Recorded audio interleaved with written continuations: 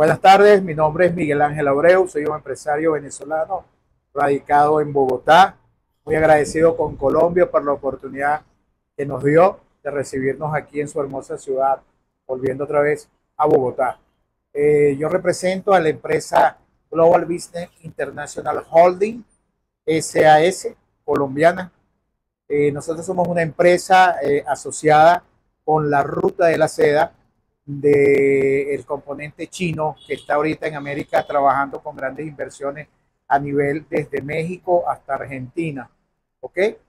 A través de su representante legal, el señor Kim Chan-Su Liu, y el señor Wong, que es la mano derecha del presidente Xi Jinping y director de la ruta de la seda.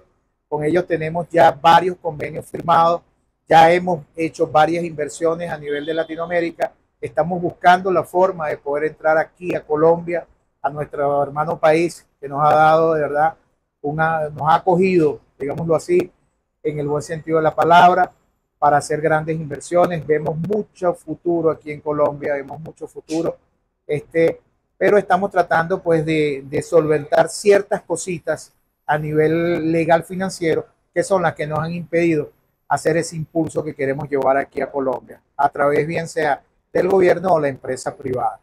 Ahorita nos está visitando el presidente Al Nova Group, que es el sultán Mohammed Ali Al Said, representante de la familia real saudí, ¿okay? Que ellos también quieren hacer una serie de inversiones aquí en Colombia, y por eso se debe su visita. También estamos con el señor Marcos Amaral, el cual creo que ustedes también ya lo han entrevistado. Él es el presidente de BWM Dubai, una empresa también financiera muy grande con oficinas en Israel, México, Costa Rica, Estados Unidos y República Dominicana. En eso estamos, en eso queremos aportarle algo a nuestros países latinoamericanos más que todo. Y bueno, en esta oportunidad le toca a Colombia y estamos aquí reunidos hoy para saber si podemos llegar a un acuerdo de poder traer una cumbre empresarial como tanto la necesita el empresariado colombiano y el pueblo de Colombia en general.